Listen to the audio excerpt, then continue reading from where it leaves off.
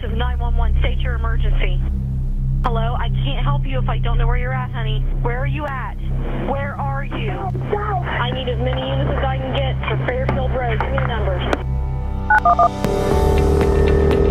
911, what's your emergency? Hey friends, it's Fletch. I'm Vice President of Public Safety Solutions at 911 Inform. Welcome to this new podcast series, Off the Cuff, Confessions of an ENP.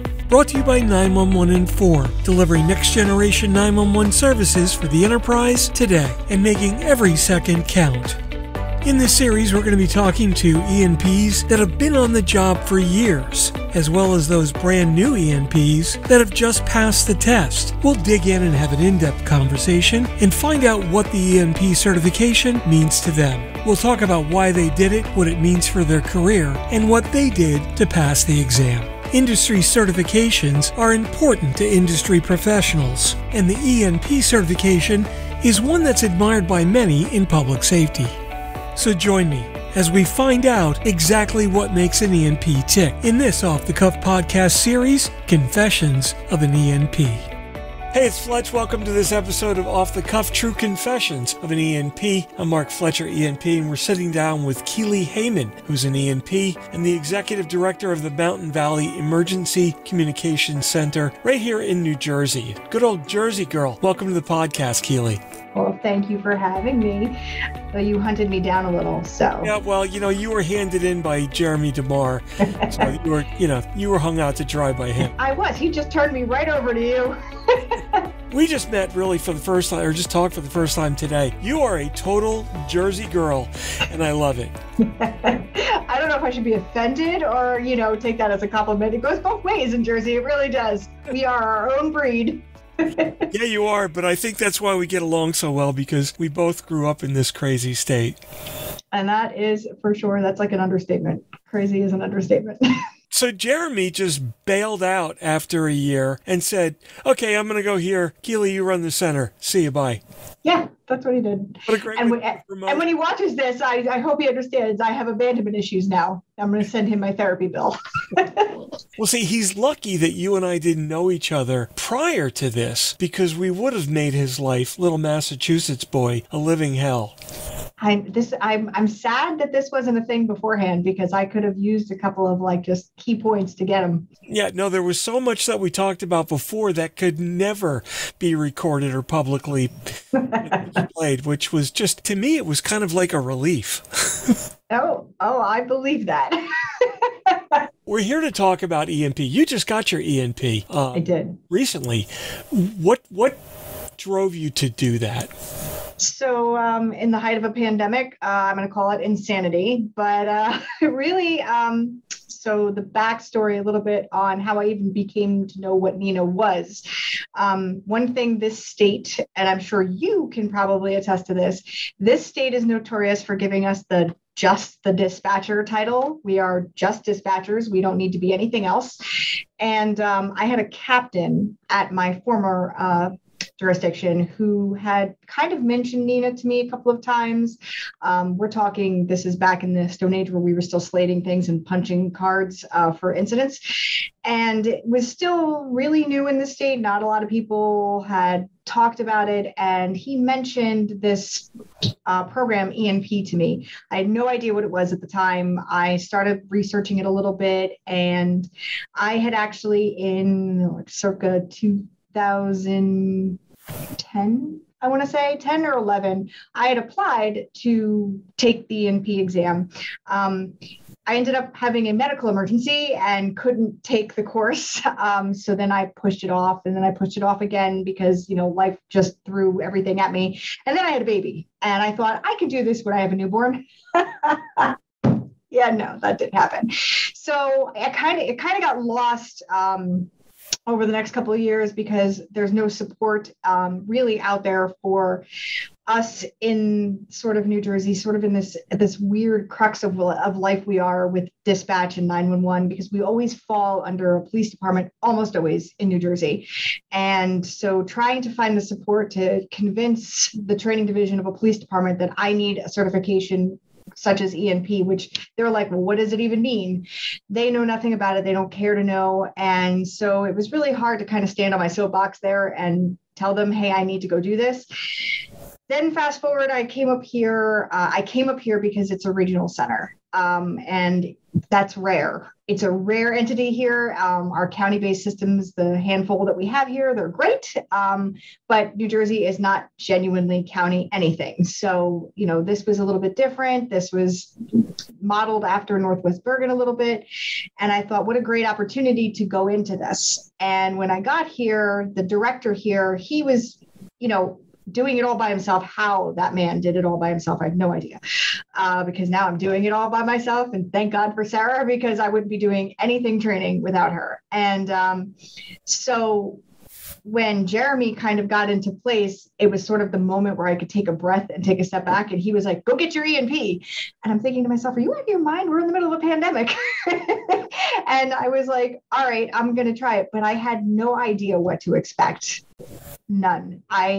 To this day, I will tell you, of all the things that when I was told that, Fletch was looking for me, I was like, of all the classes and of all the courses he wants to talk about, ENP's it, huh? Oh boy. Because I just, it is like nothing else out there, because you really do have to have a history in this field. You really do have to have an understanding of what NINA is, their expectations are, what their projects are that are out there in space. You have to know that there's that knowledge base, that it's kind of core to years of service. And so I went and took it with one of my other dispatchers, and he called me right after the test. He took it like an hour before I did. He was like, oh my God. And that's how I got here. It's, so now did you take it in person or did you? I did not. I was one of the first courses or first groups of people that went through it that took it virtually. Wow. How was that experience for you? So violating.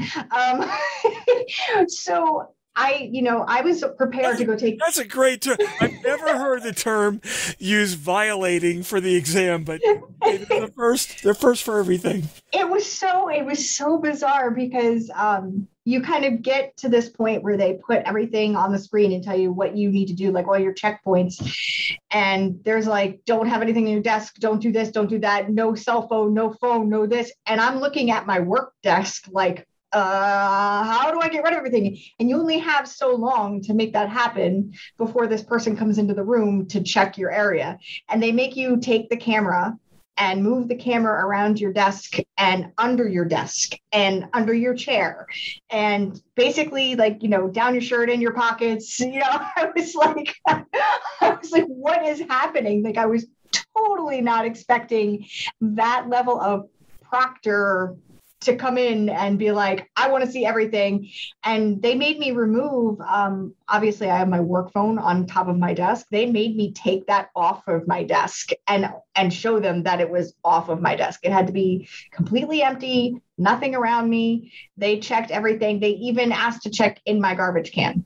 So I had to take my garbage and show, like, it was the most bizarre thing I've ever gone through. And I have done virtual online training before. I have been through proctored tests before. That was nothing like I've ever experienced. And it was this person who was sitting in their house, and all I heard was this child screaming in the background the entire time, that poor person. So for the record, we don't look down your shirt. No. That's the one place you didn't look. You're such a Jersey girl. I love you to death. That's such a Jersey girl response. It felt so true, though, No, that's interesting. They actually did make me empty my pockets. Okay. Like, I had to stand up and empty my pockets if I had pockets. Well, it all goes down to the validity of the test, and the company that does that for us, Prometrics, is very specific about the authenticity of that test. And at the end of the day, it's something you should be proud of. I passed, right? What did you feel like when you finally got that? How long did it take for you to get your pass-fail? So that day, like right after the test, they give you like a preliminary, you've passed type thing. And, Jeremy's like, that's great. And I was like, hold on. not everybody's taken the test yet. That can change. Don't congratulate me yet. But I remember like looking at it and staring at it and not believing it. Genuinely not believing that I had just passed that test because it was so broad in knowledge. Like there was no specific thing you could study for, no specific thing that made it easy, no real one topic that was prevalent in the test. It was like you just kind of had to know all the things. And I remember thinking as it popped up on the screen, it was I don't even think it was maybe 10 minutes where you kind of got the email afterwards. It might have been 20 minutes, but I remember sitting there staring at it going, I don't believe that. I don't believe that yet. Nope. I'm going to wait until I get the official thing before I say anything. I almost didn't tell Jeremy because I was like, I want them to be like, nope, have no idea yet. But that was very, I didn't believe it because of how broad it was. Hardest thing I've ever taken. It's a great feeling, though, when you do get that. Yes. Yes. Right? It's a level of excitement. I can't describe it, but people who have been there, they're like, it's just a thing when you get that because it's not easy. You had to study hard, and it's a level of accomplishment that we don't get to feel all the time. What'd you do to study? What was your trick to get you up to speed on everything? Well, first I was handed the stack of ENP books. I was actually handled that by Bill Homer from Rave. He was like, here's your alphabet soup. Good luck. Yep. And I was like, oh God, what am I getting myself into? And I got on a couple of study groups. I believe the one was through Mission Critical. And then there was another study group that was sort of through Nina. It was like people kind of got together and was like, hey, we're getting this study group together. And so I went through those. I went through those books backwards and forwards. I had index cards spread out on my desk. I had, you name it. There was a lot of different variables, and my coworker and we kind of talk to each other about certain subjects because I was strong in some things and he was strong in some things. So we tried to put our brains together to meld them together and hope that we could make one brain out of what we were trying to do. And we'd call each other with certain topics like, hey, did you read this? Does that make sense? And after we would be in those study groups together, and afterwards we'd call each other and be like, help. So that's sort of how we muddled through it, I guess. It's interesting because I think you build relationships with the people that you're working with in your agency like you had, but other people around the country as well. Everybody's going through this same thing and feeling the same thing that you're feeling. And it's almost like a little mental health support group there. That is very true. That's what it ended up being between me and Billy, because we were just, we needed to lean on each other through that process.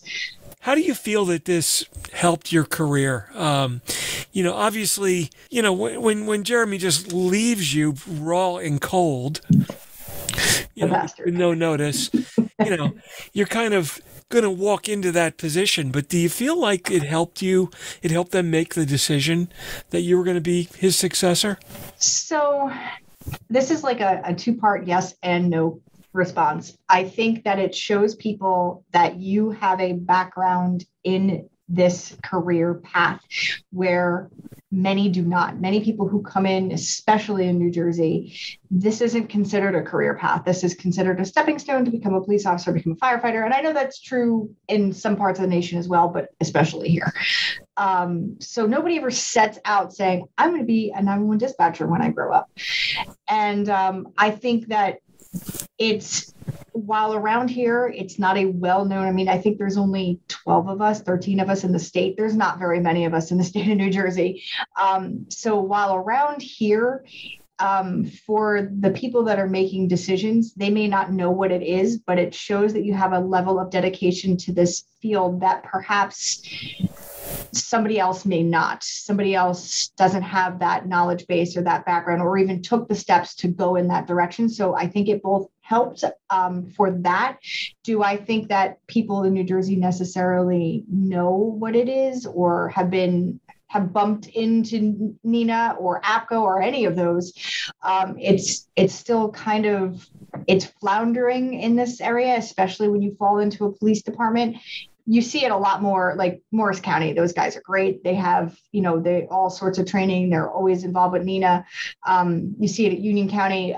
But really, it's when you're in those police departments, it gets lost. So I think that it does give you that level of, I took these steps to do this. I took these steps to be considered a subject matter expert. I took these steps to further my career and show you that I'm involved in 911 on a different level. I'm not just a dispatcher, and I hate that sentence, but it's so true. It's so true, especially in these parts of the country. Up by me in Sussex County, it's like, is the corn done yet? Yeah. No, I'm just kidding. Those guys. They finally got a beautiful regional center, and they're going through the same challenge everybody else is, trying to get the towns to come on board, because everybody is so home rule up here. This is my town. This is my police department. Oh. And, I've got 2 call takers and 10 cops and 1 car on the road. But boy, I'm going to answer my own 911 calls. Boy, I'm going to have, just that one piece app because I have to have it. Yeah. And I think that's really where this ENP sort of comes in handy, is because you can have these conversations and sort of be taken a little bit more seriously than you would if you're like, I have my BTC certification. I'm an EMD, because that's all they know. That's it. Like when it comes to this space, especially here, that's what they know. They're like, so you have certification, so you're a dispatcher. And you're like, yeah, but I do something else. And I remember after posting it on my Facebook page, or maybe somebody saw it on my LinkedIn page, I don't remember. They messaged me, they text me, they're like, what does ENP mean? Why is it after your name? And it's, again, somebody who's in public safety, but doesn't really know that much in the 911 space. So it was like nice to be able to be like, well, this is what it means, and be able to send them the link, like, here, this is what it is, and this is what it looks like. And this means that I know a little bit more than the average dispatcher. I know a little bit more than the average Joe that's in this career path. And this means that I take what I do seriously, and that I enjoy what I do, more importantly, because nobody would sit through that test unless you enjoy what you do. And you are just a dispatcher after all. Yeah, right. Around here, you are. That's okay. But you know what? That's just Jersey. Jersey is being Jersey. And it's, people don't understand this state from many, many levels. And when you look at public safety in this state, it is such a political nightmare. I don't even want to talk about it without getting in trouble, right? Right. Somebody will come and hunt us down and we'll be missing. I've already said too much. You and me both. And I say it all the time. Like, I don't want to say too much, but when you're working in these environments, there's a sort of a game that has to be played, because if you don't play it, they'll run you out of Dodge, because it's Jersey. Yeah. But you know what? It's all in all, it's all harmless fun. And, yeah, hey, it was the way I was brought up and the way I grew up and whatever. But, when I talk about it to other people, they're like, really? You guys did that? I'm like, yeah, we did. Yes, and none of us are in jail. Go figure. Well, that's I tell everybody, the reason I'm not in jail is because the internet did not exist in 1980. That's a very valid point. I started my career when I was still doing reel-to-reel changes in the middle of the night for our audio tapes. And it's a good thing that there was that time where we had to rewind the tapes, because the stuff that was on our radio systems at those hours. Oh, yeah, and it was so long ago for you in the 90s. Hey, it's longer than most people survive in this career. That's true. I'll give you credit for that. So what do you think the ENP is going to do for you going forward in your career? I mean, is it going to change the way that you deal with employment in your center? So if there's something that it does do for me, is it shows a little bit of the importance of training and expanding the knowledge of the people that you have on the floor. Don't make them just dispatchers. They are the end users. They are the people that are just buried in what they're doing. Let them know that there's an entire world of 911, because I feel like it gets lost. They dispatch, and that's what they do. They dispatch. But at the end of the day, this career is expansive. It goes on forever. It goes on from, CAD systems to vendors to that supply CAD systems to, IT designs and cloud-based networks and phone systems. And it's expansive. And if you are given those opportunities, or you are given the chance to take those people that are working in that environment and let them flourish and let them get the training and let them know that they mean more than being in just the dispatch center, we could expand this career just immensely, because those are the people who use the systems. Those are the people who know how it works and know what can be done better.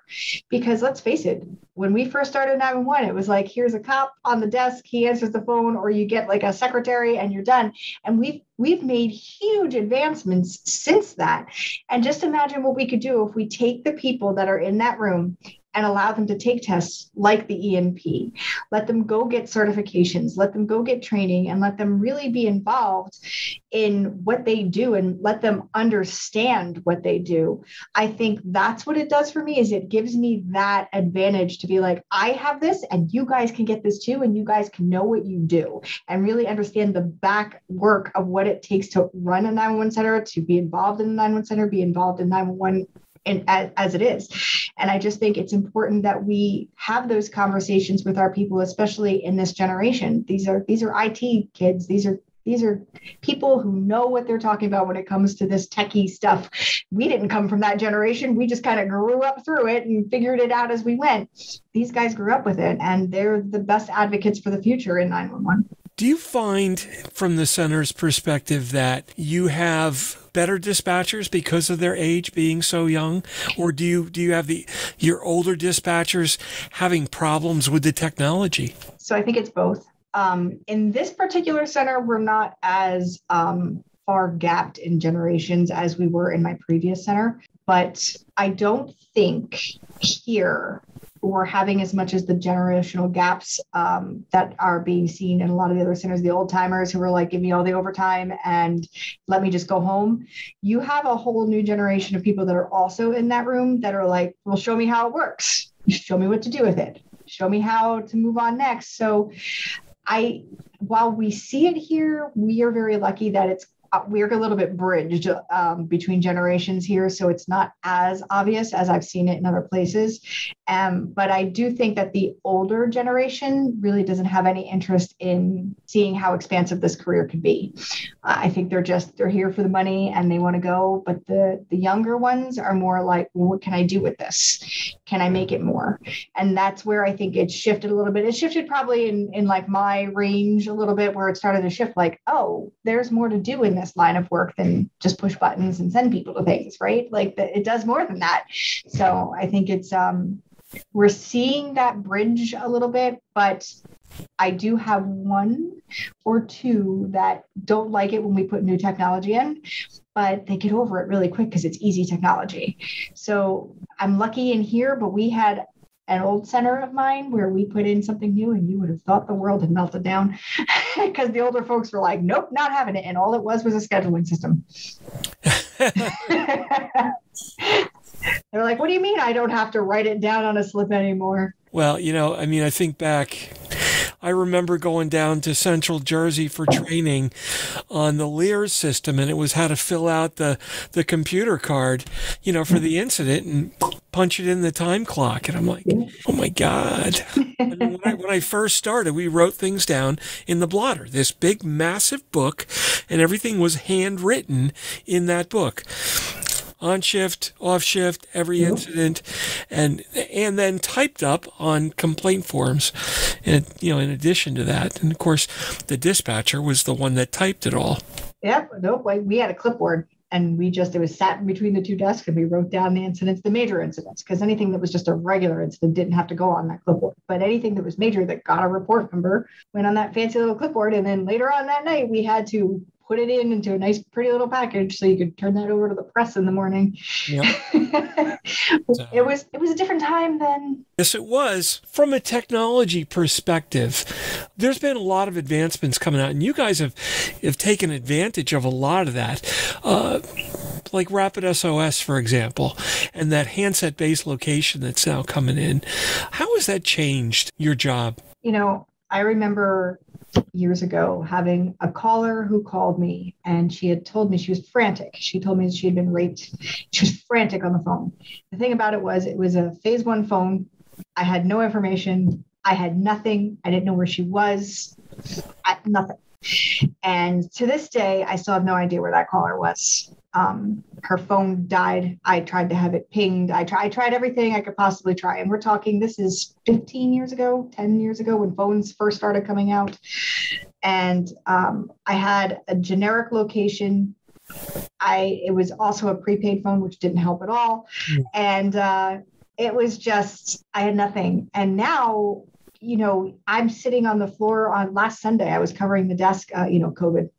And I was covering the desk and, my Rapid SOS comes up before the call has even hit the center. And I knew where that caller was.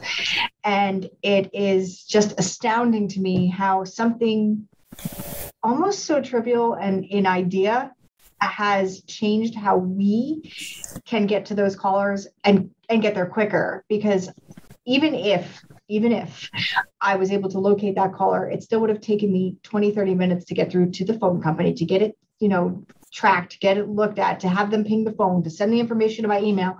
Now it's like, it doesn't matter. It just shows up on my screen and I have a location, which is pretty crazy when you think about where we came from and where this all started, and our screens in the beginning with phase 1 callers, and you're kind of looking at the screen going, well, they could be in that area. I'm not really sure. And there was no maps. So like you were trying to figure out where this person was based on what little bit of information you had on that alley screen. And now it's right there on a map and you can plot it. And, it's incredible. We use what 3 words as well. And we've had a couple of incidences where people were in one of our reservations, had no idea where they were. And we sent the link to their phone and just gave that information to our first responder, and they were able to walk right up to the person.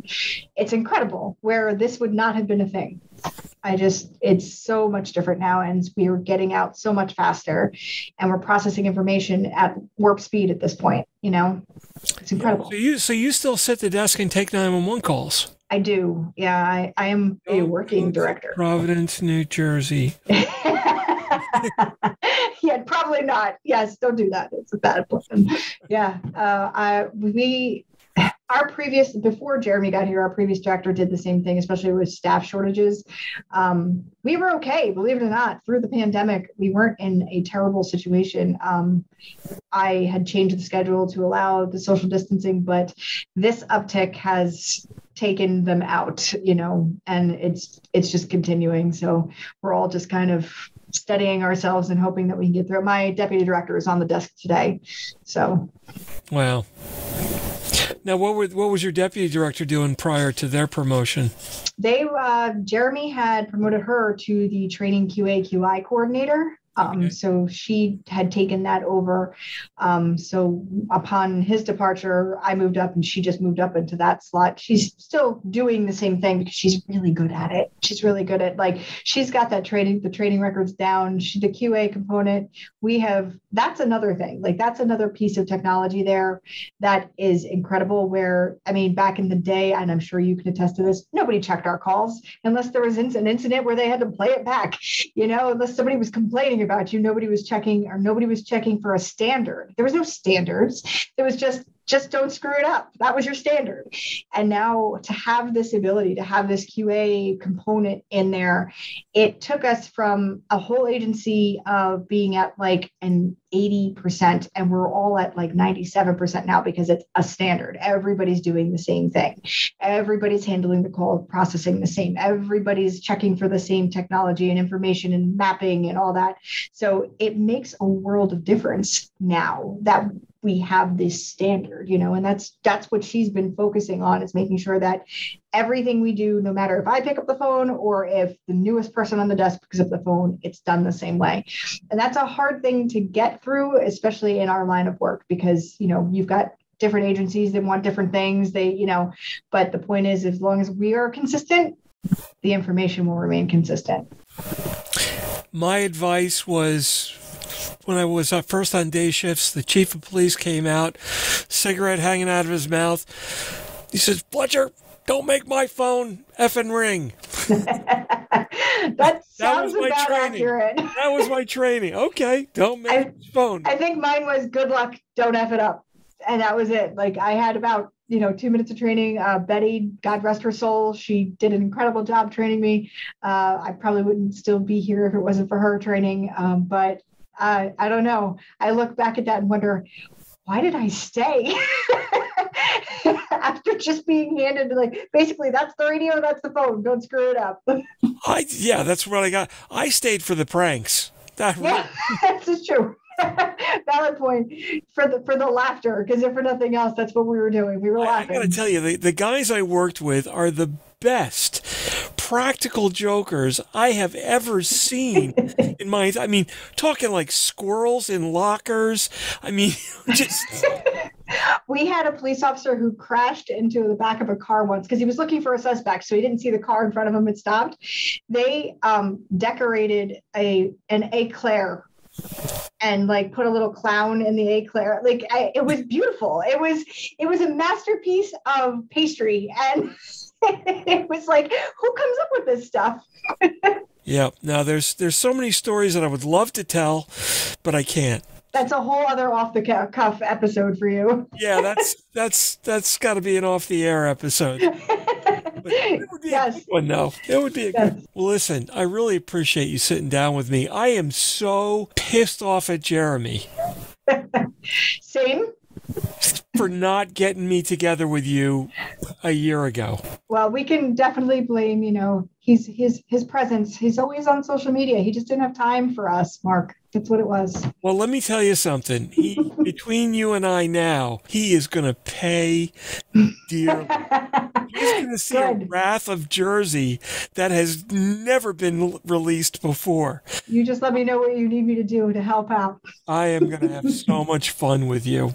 Anytime, you know that. And now I'm right here. So anything you need, I'm right here. I know. You're probably 25 minutes away from me right here. That's the part. So I do want to come down. Next time I'm coming down, we're doing this in your center. Absolutely. Once this calms down a little bit. If it calms down, I've had it. Can we just be done? I think it will. So, well, thanks for all your insights today. Thanks for what you do. Thanks for staying with this career as long as you have. As a frequent flyer to 911, I don't try to be, but last year was not good. I appreciate everything that you guys do. Well, we do it because we love it. There's no other reason. Yep. I miss it, and this lets me maintain my sanity, but still keep in touch with it. So it's okay to be on the outskirts. One day I intend on doing the same. Keely Heyman, ENP, was the executive director at the Mountain Valley Emergency Communications Center. How many towns do you guys have under you? Well, we've got 3 different jurisdictions, and the 4th jurisdiction is just fire EMS. Pretty good sized center. Looking forward to come seeing it one day. Thanks so much for sitting down with me. Anytime. Have a great day. Bye. Well, that wraps up this episode of Off the Cuff. Confessions of an ENP. I'm Mark Fletcher, ENP, and I'm the Vice President of Public Safety Solutions at 911 Inform. Off the Cuff is sponsored by 911 Inform, delivering next-generation 911 solutions to the enterprise today and making every second count.